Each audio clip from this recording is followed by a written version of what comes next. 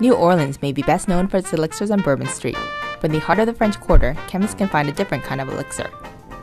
The New Orleans Pharmacy Museum is a recreation of a 19th century apothecary shop, originally opened in 1823 by Louis J. DeFillo Jr., America's first licensed pharmacist. Inside the museum, shelves and cabinets are filled from floor to ceiling with bottles and jars containing crude drugs, herbal medicines, and voodoo powders. 19th century pharmacy in New Orleans was a unique blend of European methods, Native American use of medicinal indigenous plants, and a dose of African American herbal medicine. Back then, practitioners would compound medicine from scratch using plants, minerals, and animal and insect ingredients. Matthew Chandelier, a tour guide for the museum, describes a few of the fascinating relics that can be found in the museum.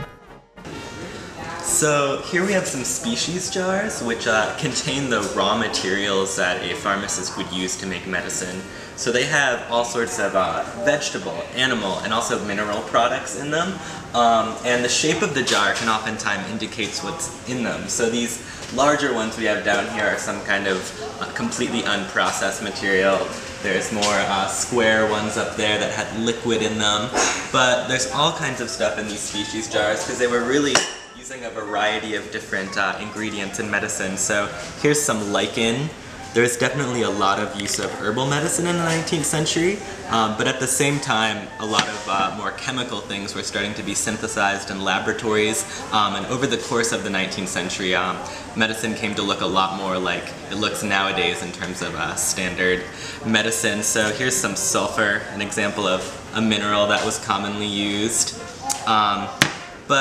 So in the 19th century, they were using these herbal remedies which are still used today by herbalists and had been used for centuries prior to that, but also a lot of newer chemicals that were being synthesized in laboratories. And a lot of the things are still used today. A lot of things were really beneficial that were discovered, but of course there was also the use of very harmful chemicals like mercury and arsenic and lead, things like that. There wasn't a lot of knowledge of their injurious qualities. So speaking about animal products, we have an example of that here. These are some little greenish beetles, which are labeled Cantharis, but are also known as Spanish fly. They were popular as an aphrodisiac in the 19th century, but just caused life-threatening inflammation. It was not a very good thing to take, but there was a lot of use of insect exoskeletons. We also have jars of shrimp, crawfish, things like that. They were all being used in medicine. If you missed the Pharmacy Museum during this past ACS National Meeting, don't worry, you'll get another chance when ACS returns to New Orleans in the spring of 2018.